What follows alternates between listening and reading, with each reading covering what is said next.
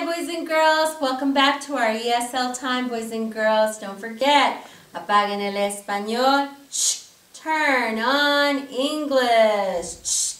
Alright boys and girls, well today we're going to add and review one more letter to our letters, and that is the letter F. Our key word is fire. In Spanish, we would say fuego. And again, that sound would be boys and girls. So let's go ahead and just review our letters to get some of that practice in. If you're at home, do them with me. Today, I've got them a little bit out of order, okay? All right. This is the letter C. Our key word would be camera, like k. The letter U, like our picture universe, U. The letter S, like our keyword sun, S. Our letter O, like our keyword ocean, O. Our letter D, like our word doctor, D. Our letter I, like iguana, E. Our letter M, like mom, M. Our letter B, like in bat, B.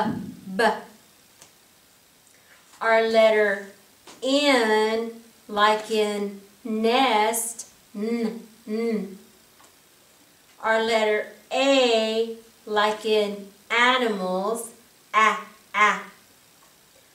Our letter P, like in piano, P.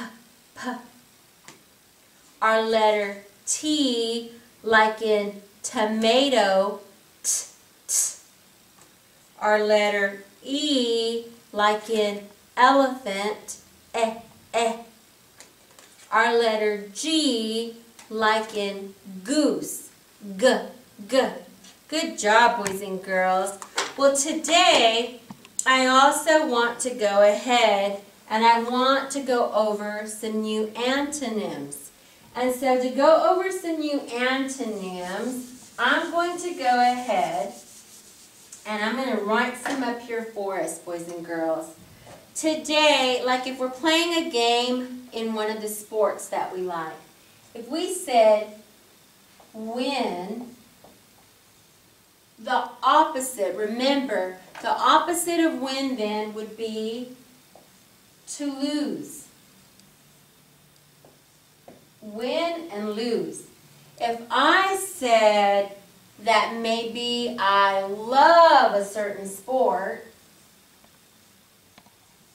love, the opposite would be, well, maybe somebody else doesn't love it and they hate that sport because they love something else. Love and hate. If I went ahead and I said the word friend, maybe I have a friend on my team, a friend, but the opposite, the antonym would then be, if that person's not my friend, then they are my enemy. Okay? If I have my coach, like every sport has a coach who's leading, guiding us, instructing us. Well, the opposite then of the coach would be the player. The player is the person playing and the coach is the one who is training.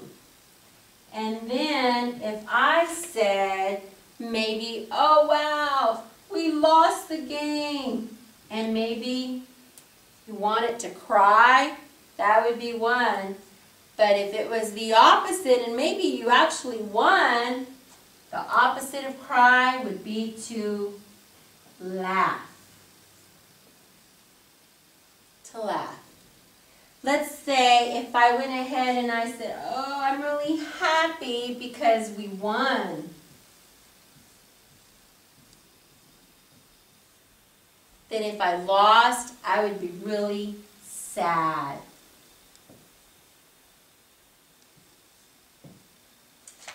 And then, you know, when we're playing a sport, we might start off with our uniforms being real clean, but by the end of the evening, they might be really dirty.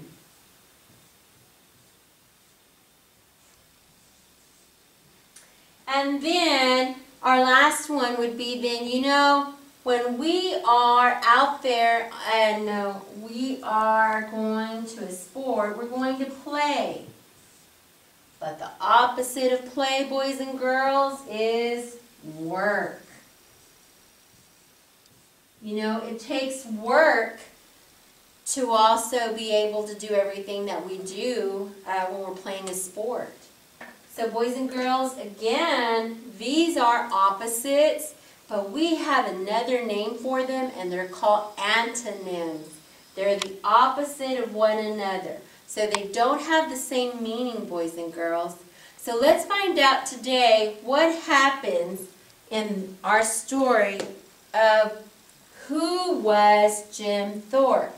And again, I'm going to take us to the table of contents.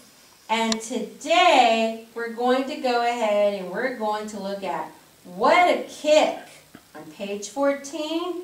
And then we're going to kind of look at what a glossary and an index are on page 16. All right, boys and girls, let me go ahead and get us there. And our title says, what a kick! Describe playing sports in front of a large crowd. Well, boys and girls, some boys and girls kind of get a little bit nervous when they've got, look at how many people were back there.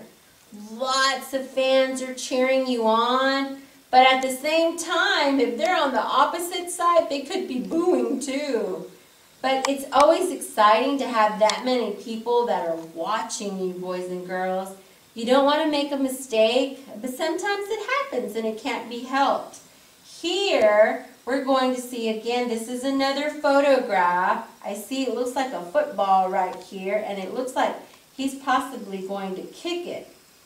Well, here it says Jim loved football. It was his favorite sport. He played professionally until he was 41 years old. He loved to show off his kicking.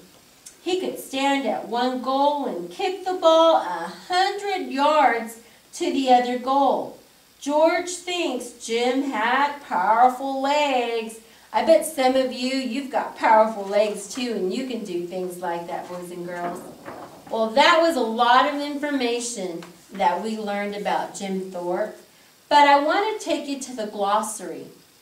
And the glossary is normally found in the back of a book that's giving us a lot of facts, an informational book.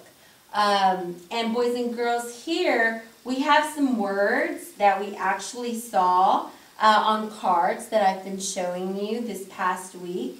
And we also have a little section that says index. And on the index, that's what I wanted to introduce you to. You know, if I wanted to find out about a champion, I would go to page 3. If I wanted to find out about horses, I would go to page 5. You know, if it said the word kick anywhere in the story, it did 2 times because it was on pages 14 and 15. I could just turn to those pages and it would show me a little bit more information. Well, what did you learn, boys and girls? If you could meet Jim Thorpe today, what would you ask him? All right, boys and girls, talk about it with someone at home. Think about that. If you could meet him today, then what would you ask him? All right, boys and girls, I hope you enjoyed the story of who is Jim Thorpe. We'll see you next week. Bye.